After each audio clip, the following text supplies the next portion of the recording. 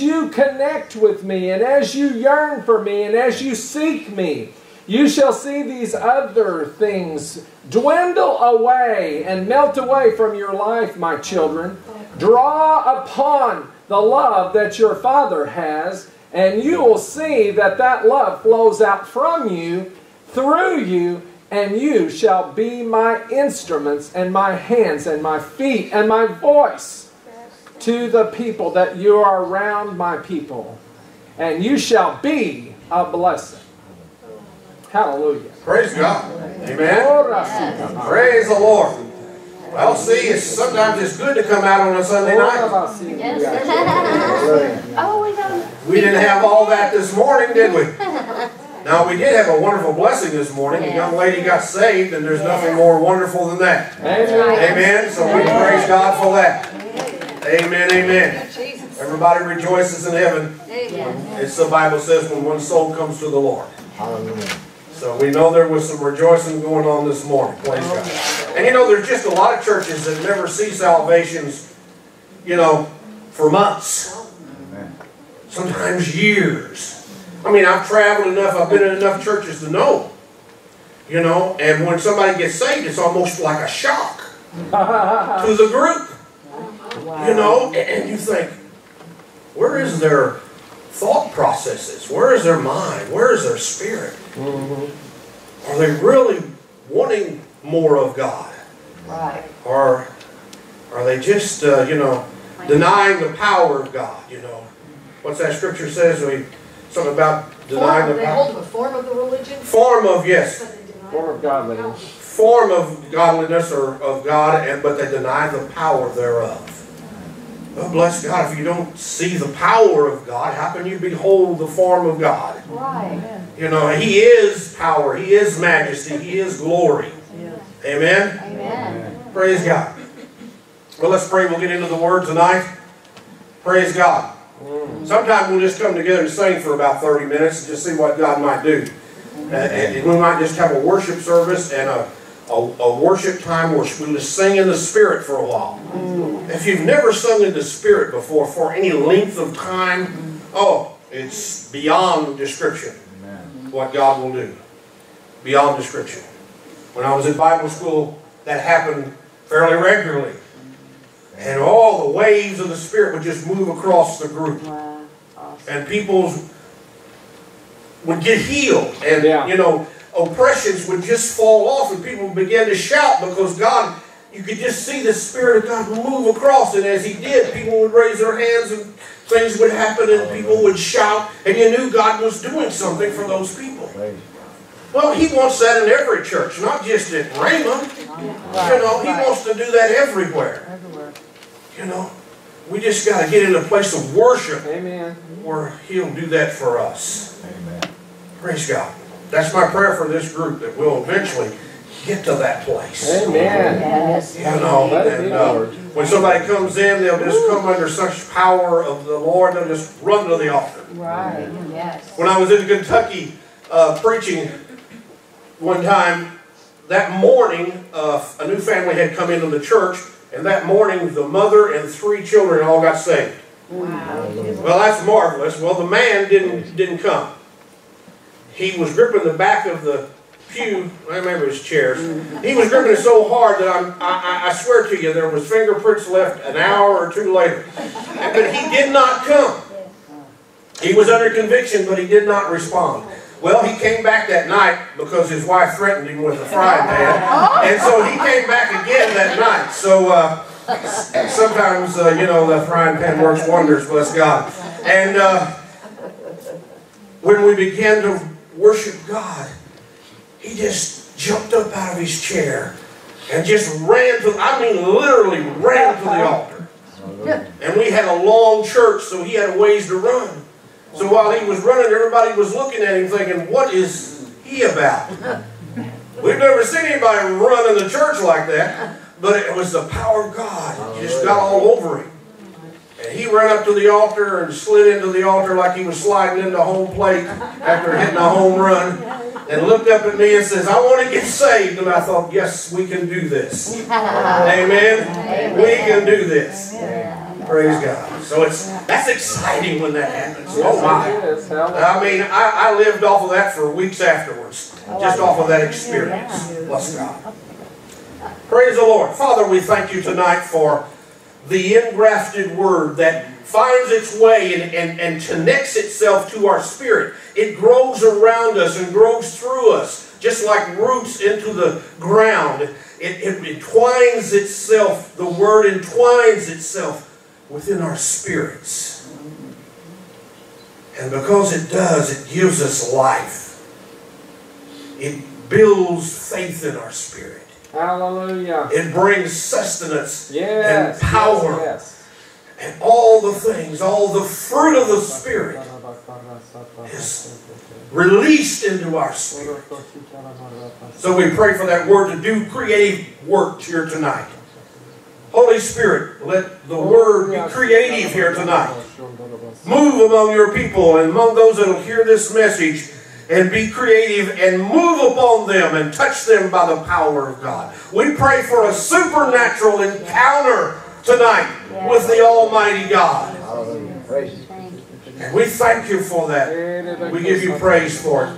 Thank you for anointing this your servant and using me just as a vessel. Shape me and mold me to which you want tonight.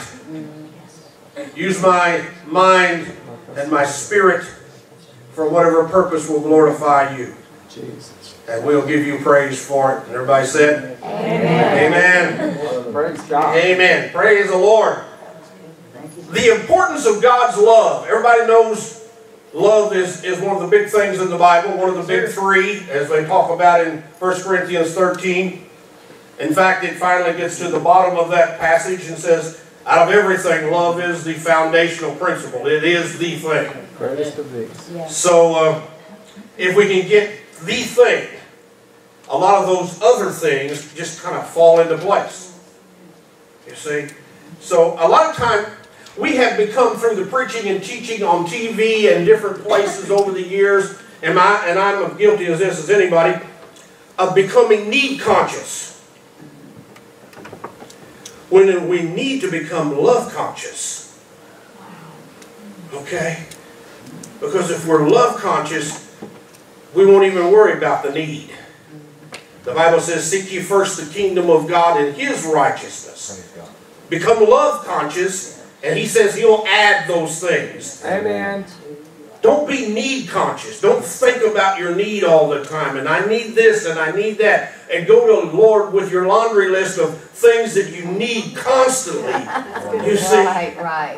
Yeah. Go to the Lord. Just worship the Lord. Extend your love that He has given you back to Him. Yes. Worship Him with your love.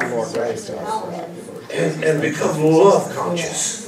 Thank you, Jesus. Well, it'll change your life if you can get there. I'm trying to get there just like everybody else. Nobody has arrived. I have met so far. You know, but some of us are further down the road than others. But we can all benefit by pressing toward that being love conscious. You know, letting the love of God rule your life. 1 Thessalonians chapter 4. I don't know how far we'll get tonight. We're going to make at least 2 parts out of this, maybe 3. And because love is not something that we want to rush or just throw one message at you and say, well, you've got it right. Because there's one message will not suffice. Many messages will not suffice. You can't overdose on love. No, you can't. All right? That's right. You can't overdose on love. You can't get too much of that. You can't hear too many messages on it. Right. If anything, the devil has slyly taken us into where we preach about other things and don't focus. What did Jesus do in Revelations when He rebuked the churches there? Left your first love. See, he didn't talk about, hey, you're not coming up to the same level of faith that I wanted you to, or this or that or the other. He didn't reprimand them on any of those things, but He said, you've lost the first thing that I showed you, that I gave you. And that's my love. That's right. Praise God. So if He counts that important, that He spoke that to a whole church, well then maybe we should put some importance on it as well. So we're talking about the importance of God's love. 1 Thessalonians chapter 4. Are you there? I've given you time to get there. We're going to begin with verse 9. But as touching brotherly love, you need not that I write unto you. For you yourselves are taught of God to love one another. So who teaches us to love? God. See, it's not something that we have to muster. It's not something that we have to work up. Right. It's not an emotion. Although we talk about love like it's only an emotion. We're talking about the love of God tonight. It's not emotion. Now, it can bring emotions, but it is not an emotion itself. Right. It's far higher than that. It's a spiritual force, if you will. It's the essence of who God is. Yes. Yes. Praise God. As we sang about tonight. You know, we'll look at here in a minute. God is love. He has and possesses other characteristics, but He is love. Bless the Lord. Amen. So God teaches us to love one another. Verse 10, and indeed you do toward all the brethren when are in Macedonia, but we beseech you, brethren, that you increase more and more. So can you increase your love? Yes. Yes. Can love grow? Yes. Yes. More and more. Can you cultivate love and plant seeds of love and then have that love multiplied back to you? Amen. Yes. Love is a seed you can plant in other people's life. And as you plant that love seed, it produces and it'll multiply back into your life. Amen. Praise God. Amen. That is. Thank you, Jesus. Let it be, Lord. Verse 11, and that you study to be quiet and to do your own business and to work with your own hands as we commanded you. That you walk honestly toward them that are without. You know what I see in the body of Christ today that troubles me more than anything else? It's a lying spirit. People don't tell the truth anymore. They tell what's convenient or what they think you want to hear. You know, ladies, don't ask me if you look good if you don't want the answer to come back. Because I will tell you the truth. Now, I'll try to do the best I can to rub off the edges, but I will, I will try to, if I can't compliment you on your hair, then I'll try to compliment you on your dress. I'll try to get something in there that's good, that looks good on you that day. But my wife used to ask me, do I look good in this? Does this make me look fat? And I thought, what a loaded question. What are you going to say to that? You know? If you say yes, well, you know you're in deep trouble. And if they say no, well, you're just saying that. Yeah. So that's a no-win scenario. You know? Bless God. Yeah. That you walk honestly toward them that are without. Yeah. And that you may, I like this, that you may have lack of nothing. Amen. Woo! Man, that's a powerful statement. Hallelujah. What gets us there when we have lack of nothing? Love. Love. Amen. I mean, that's what we've been reading about, right? Amen. Brotherly love, love that God sheds abroad in our heart. That's what gets us to a place where we lack for nothing. So do we need to focus on our needs if we're walking in love No. on a regular basis? No. We really don't, because God says if you seek my kingdom and my righteousness and walk in my love, hey, I'll just make sure that everything you need, you got. That's right. You know, and that's old Southern Missouri interpretation, but that's what he meant. Praise God. Right. Whatever you think you need, and maybe even a little more, I will give you if you'll do what I ask of you. So don't be need conscious. And I want to say this a few times, and I'll probably say it again. Be love conscious. Amen. Right. Praise God. Amen. Let's go to 1 John chapter 4. So God is love, and we're going to look at that. And we just sang about this earlier, so Ken has already sung part of my message tonight. So that's good and fine. So we already know in 1 John chapter 4, turn over to 1 John chapter 4, we're going to spend a little time in 1 John. John is called the Apostle of Love. And I don't know if there's a higher level of praise that you can put on somebody. Right. You know, I'd much rather be called the Apostle of Love than the Apostle of Faith. Amen. Although faith is good. We need faith. Without faith we can't please God. We all understand those things. But love is the very foundation. Just as we say faith is the substance of things hoped for, love gives substance to faith. You see? And in 1 Corinthians 13 it says you can move mountains, you can do everything, but if you don't have the substance, it doesn't mean anything to God. He's not impressed by that, anything you do or say, if it's not motivated by love. Amen. So love is the substance that holds faith up. And we're going to look at that a little more in detail later on this evening. Okay, 1 John chapter 4, verse 7. Beloved, let us love one another, for love is of God, and everyone that loveth is born of God and knoweth God. So love will help you to do what? Oh God. Know God. We all want to know God. Even Paul said, that I might know Him and the power of His resurrection. Amen. Yes. You see, Paul had that same desire to know God. And love is the thing that will bring you into a place where you have revelation knowledge of who God is. Praise the Lord. Thank you, Jesus. He that loveth not, verse 8, knoweth not God, for God is love. In this was, let's see how far I want to read. Let's go down to verse 16.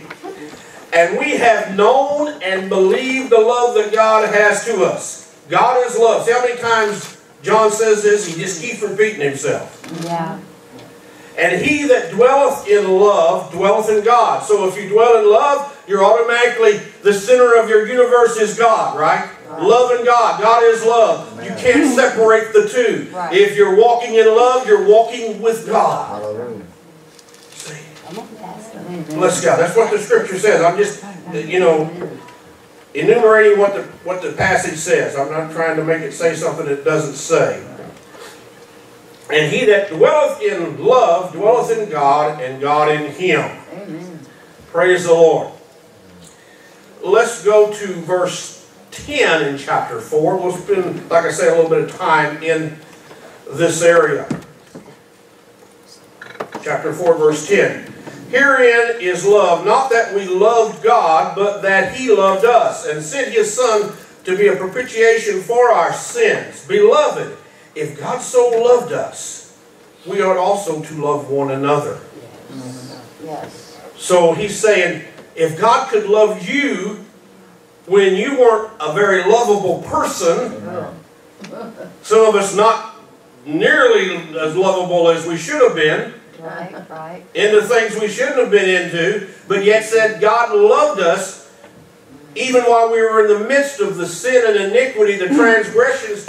He still was extending His love, because love never fails. Amen. Amen. So what is He going to win you over with? Love. Because why? Because it never Never fails. fails. Amen. Bless God. Hallelujah. Thank you, Jesus. So if you want to win somebody over that's been a thorn in your flesh, and I've got some of those folks, you probably got some of those folks, somehow you're going to have to muster up some love, and I know it's difficult because some people are, you know, seem like they are a messenger of Satan for sure. Yeah. You know, sent personally by Satan himself to buffet you, Yeah. one side and then the other. Yeah. Bless God. I don't know how He does that, but He knows what people to pick. Let me tell you. Yeah, He knows the buttons to push. He knows which people are Oh. signed up and ready to go for Him. Bless God. Amen. Amen. But love will conquer that, Yes. because love never fails. That's right. The love of God never fails. Thank God. Let's look at verse 21. And this commandment have we from Him, that he who loveth God loveth his brother also. I've had people say, well, I love God, but I hate this person over here. I can't stand them. I hate the sight of them. I don't want to be around them. But I love God now. Oh yeah, I'm a good Christian and I love the Lord. You know. Yeah. Go, brother. Is that possible? No. Some people think it is. No. In fact, a lot of people think it is. They're in denial then. You know. Sorry. But we'll look a little later on and we'll see that that's not possible. In fact, hate, God equates with murder. That's right. And we'll look at that a little bit later and see how serious hate can be in a person's life. It's the opposite of love. Right. Right? Yes, sir. It's the devil's tool. It's his weapon against humanity. And somehow we've got to... I had a situation where a woman had went to another minister and had said some things about me that were totally false. But, you know, the minister didn't know for sure whether they were or were not, you know. So that minister called me and said, did you know that so-and-so was saying so-and-so? And I said, no. I said, I wonder what would make this person do that. And she says, I don't know the minister I was talking to, but they said it. So a couple of 3 weeks later, this person called me and crying on the phone and saying, forgive me because I said some things that were not true because I was hurt and I was mad and I just know that you hate me. You must hate me. And I said, sister, I don't hate you. I said, I can't hate. That's not part of who I am. Amen. That's right. You know, that was my old nature. Praise God. I'm not capable of hating anybody. If anybody can hate, then they're not part of the family of God. That's right. Get saved. I mean, it's that simple, Amen. folks. We just need to speak straight. If they can hate, they don't know God. They haven't been born again. Their nature has not been changed. And there's scripture to back that up. Plenty of it. Yes. So are you on dangerous thin ice when you're in hatred? You bet. Oh yeah. Oh yeah. I mean, just as dangerous as you can be, right? Amen. Bless God. Thank you, Jesus. I've had all kinds of people tell all kinds of things when I was in Kentucky. There was this person who, I didn't know it, but she was into the occult. And she was coming to our church. Now, she acted fairly normal in church. Brought her husband and her kids, you know. But then I went out to see her one time at her home, and we got to talking, and I don't know how we even got on the topic, but we were talking about hearing the voice of God. Oh, she says, I have many voices that speak to me. And of course, my antenna went up when I heard that, you know. She says, yeah, they speak to me out of my kitchen cabinet. Oh my God. You know, what are you going to say to that? You were just going out for a friendly visit, and all of a sudden you're in the middle of all this. And you're saying, God, what have you brought me into? I haven't been praying real good today. I'm not even ready for this. I thought we were just going to shake hands and have a peanut butter sandwich. I mean, really? You know. Wow. So when I told her that there was a problem with that, well, she got just real upset. And then she made it her personal mission in life to destroy mine. Destroy my ministry, to destroy me personally. Went and told lies to all the other pastors in town about me. Went to every pastor in the community. And pastors were calling me and saying, what's going on over there? We had such a good reputation before then. You know, it's easy to lose a good reputation. You lose it just in a snap of a finger. Right. And I said, brother, this woman is just, how can I say it? She's oppressed of the devil. May be possessed by the devil. I really don't know, but she's hearing voices out of the cabinet. You and I both know that there's something wrong with that, right? You know, and so I had to defend myself constantly until that was resolved, and eventually was resolved. But, you know, that's the kind of thing, hatred, vindictiveness, you know, that's not of God. No. God has no part in that.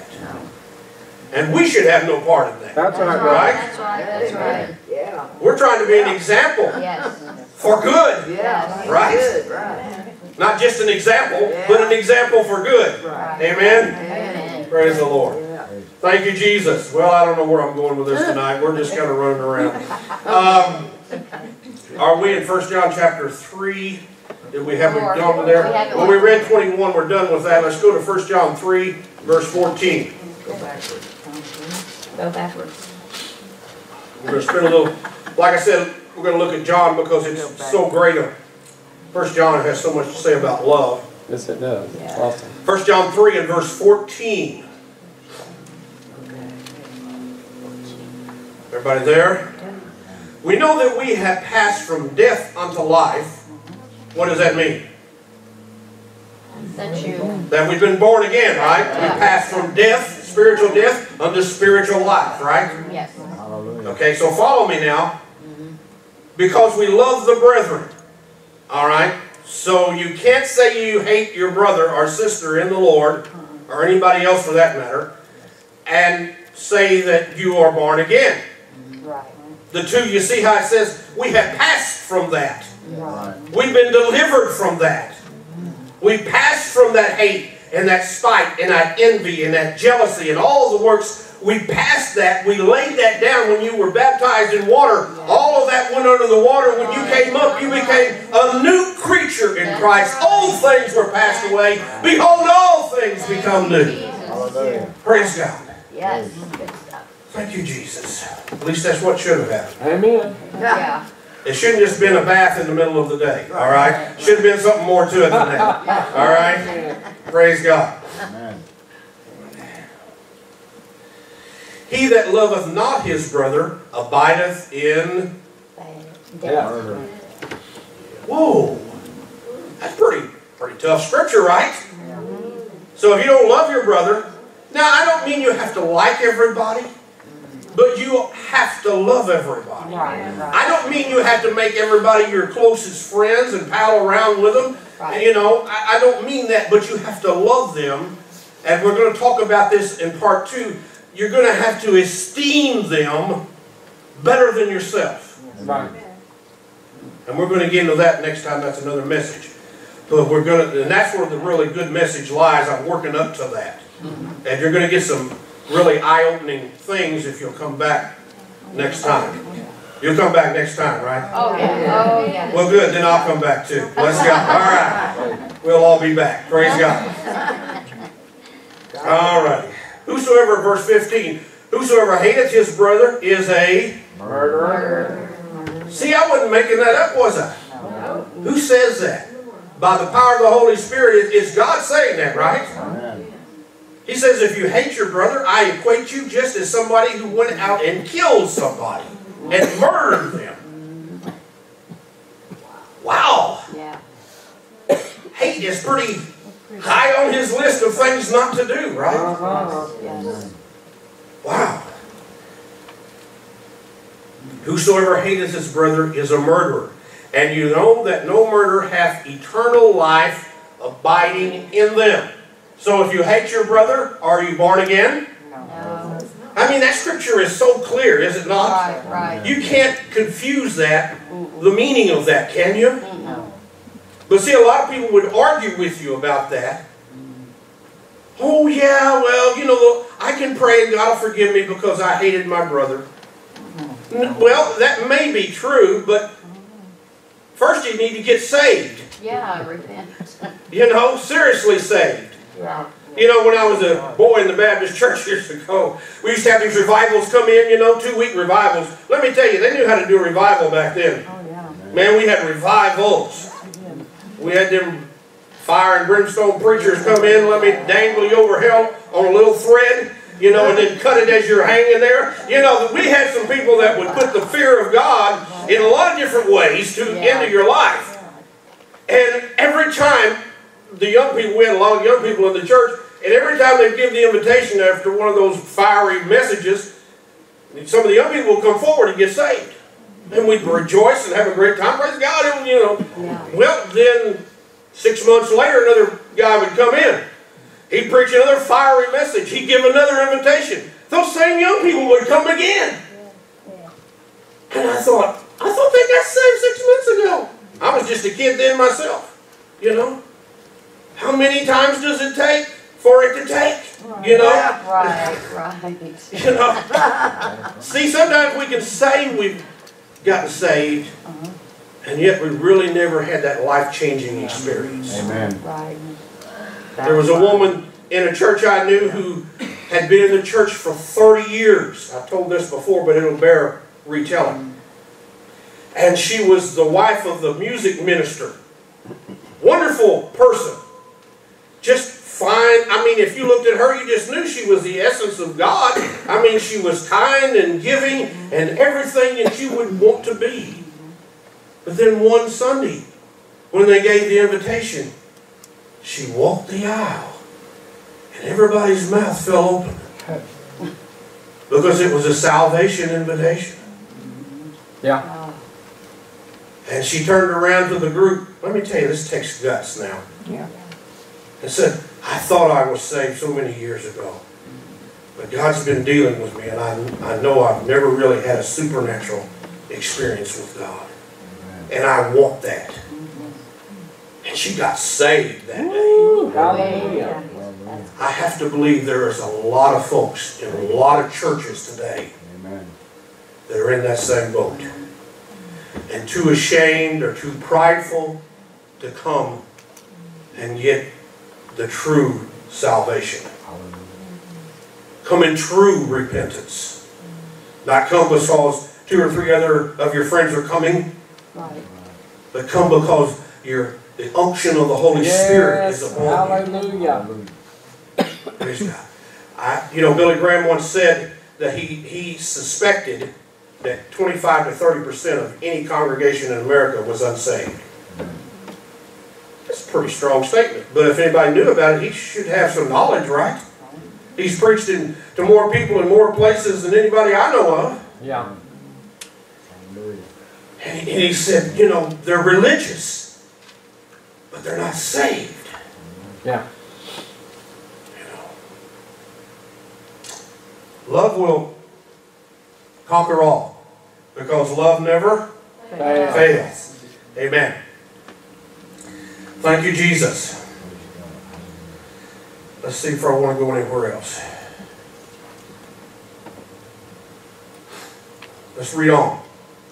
Verse 16, I believe is where we're at. Hereby perceive we the love of God, because He laid down His life for us. And we ought to lay down our lives for the brethren.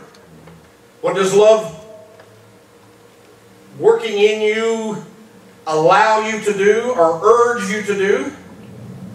To lay down your life for your brethren. Now, what does that mean? We're not talking about death here, although that would be the ultimate sacrifice. But we're talking about, instead of preferring yourself, preferring them. Amen.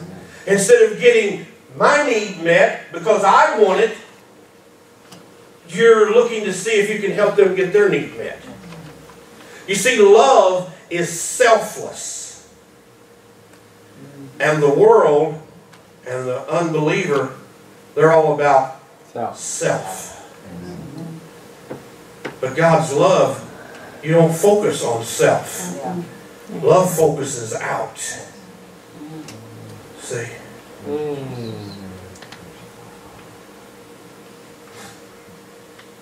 Thank you, Jesus. Praise your holy name. But whoso haveth this world's good, verse 17, and seeth his brother have a need, and shutteth up his bowels of compassion from him, how dwelleth the love of God in him?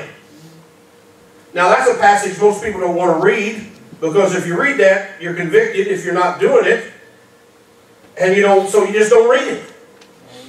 There are certain people that just read certain parts of the Bible, you recognize. The parts they like. Let me read the blessings of God. Oh yes, I love the blessings of God. You know. But when you read something like this, it brings a conviction if you're not doing it, and it requires something of you if you read it. You cannot read it and stay the same. You're either going to follow through with it, or you're going to deny it. That's right. When I was in different places, I never did have much money as a preacher because I was always pioneering churches. You just don't ever have any money.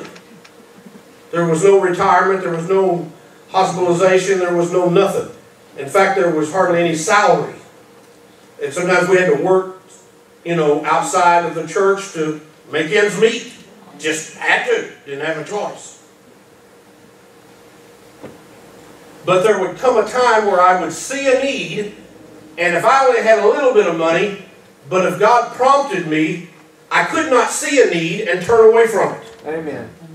I do not understand how Christians can see a need and then turn away from it. Yeah.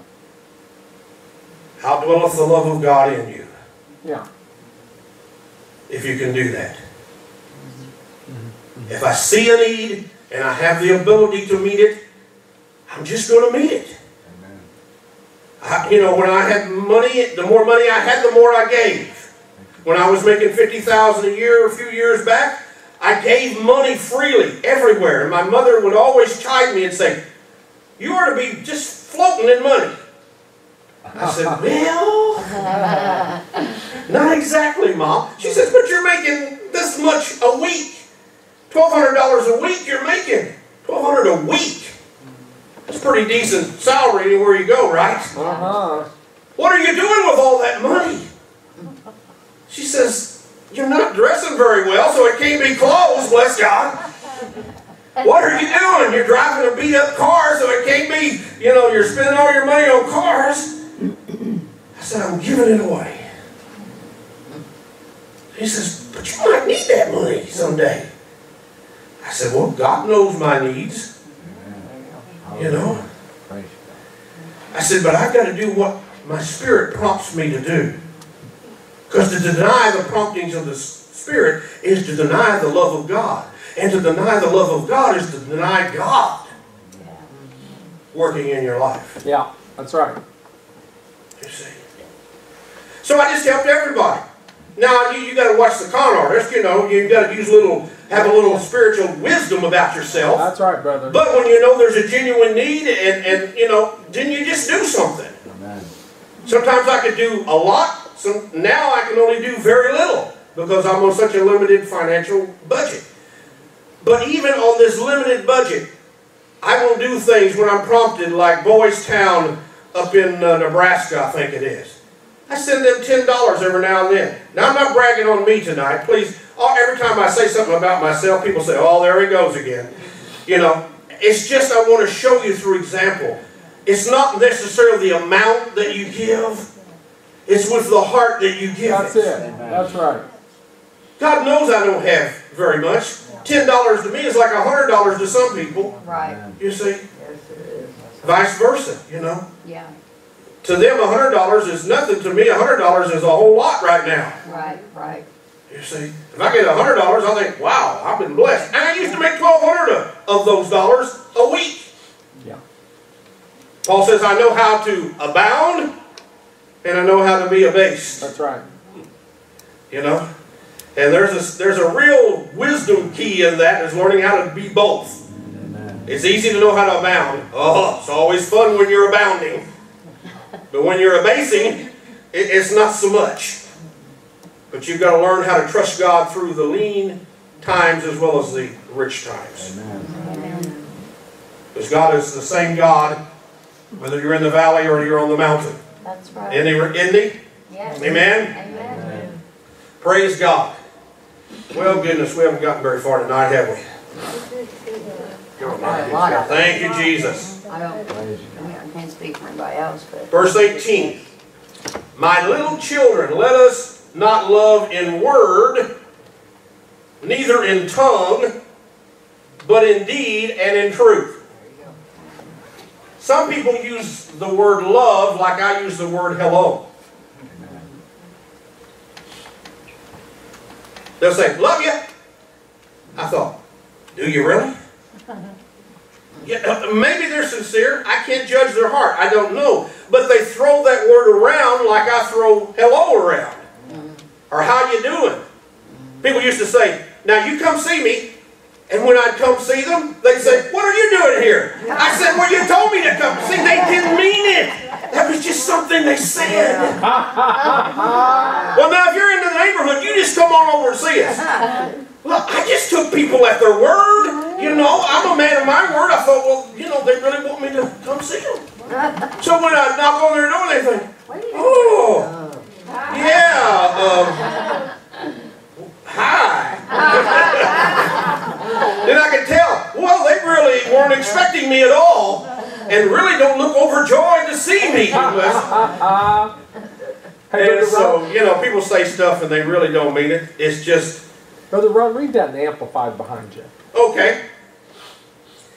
Little children, let us not love merely in theory or in speech, but in deed and in truth, in practice and sincerity.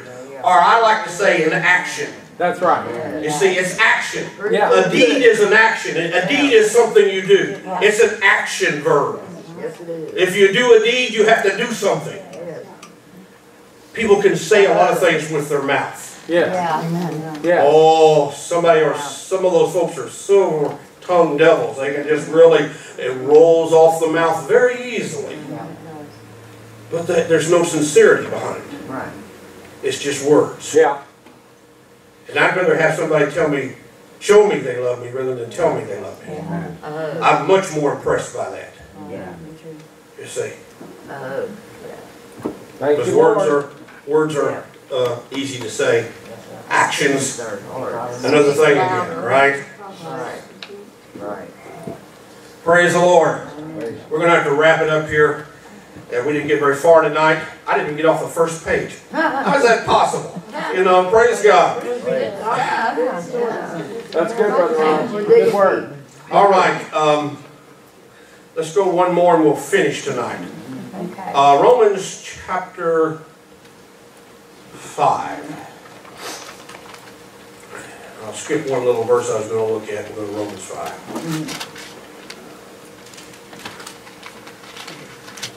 And we'll try to finish on a real positive, powerful note. Romans 5. Verse 5. Talking about the importance of God's love. This is part 1, and we'll see how far God wants to go with this. There's a whole lot to teach. It really is. And hope maketh not ashamed, because the love of God is shed abroad in our hearts by the Holy Spirit, which is given unto us. So the love of God is done what? It's given by who? The Holy Spirit. He sheds it abroad in our heart. We don't have to go looking for love. We don't have to work it up. It's already in us. We just have to release it. Come on. It's not something that we have to find. It's already in us. The Holy Spirit has placed the power of the love of God, which love never fails. So that's the greatest power there is. Faith can fail. Faith can fail. I've had my faith fail more than once. Because it wasn't at the level it needed to be. You know, I had a problem. My faith was here. My problem was here. It just, you know, they didn't jive, you know. You know, I told this story before, but, you know, when I got out of Raymond and I was getting ready to buy a car, you know, well, went to the car dealers and they found out I was a graduate. Oh, well, you want a Cadillac. I said, I'd love a Cadillac. But I don't think I have Cadillac faith. I'll just tell you right now. And I said, I might have Buick faith. See, that's between a Cadillac and a Ford, you see.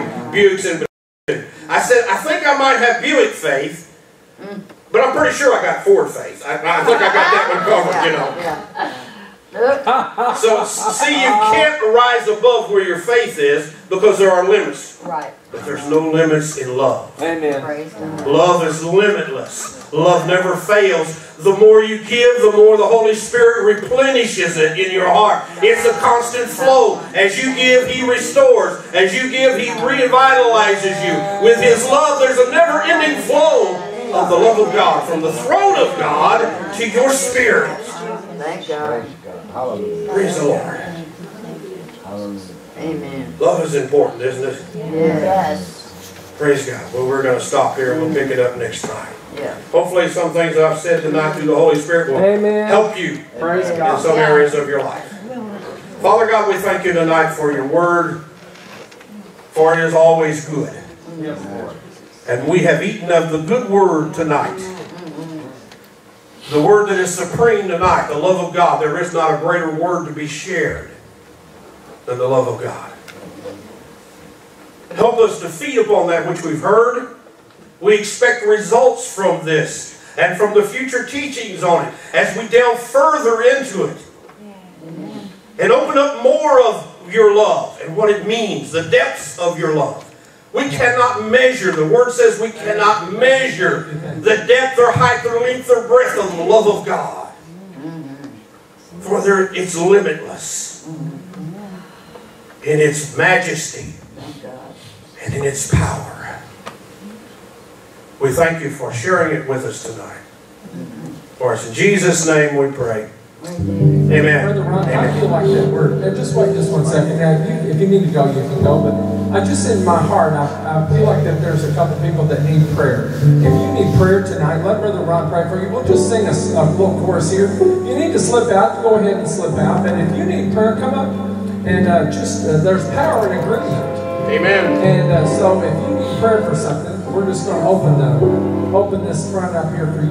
And I'm just going to sing. Anybody leave your love stirred? If you need to have your love stirred tonight, stir it for you. Peaceful shore, very deep is safe within, sinking to rise no more. But the master of the sea heard my despairing cry. From the waters lifted me, now say, am I love lifted me?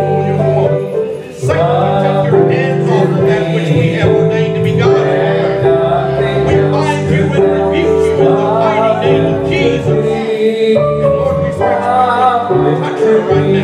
Touch her with your supernatural touch, Lord. May she recognize that God is with her, around her, encouraging her, surrounding her with your love. With your love surround her. In Jesus' mighty name. And rescue her from this spirit of faith. Rescue her. Blessed presence with ever His grace is seen.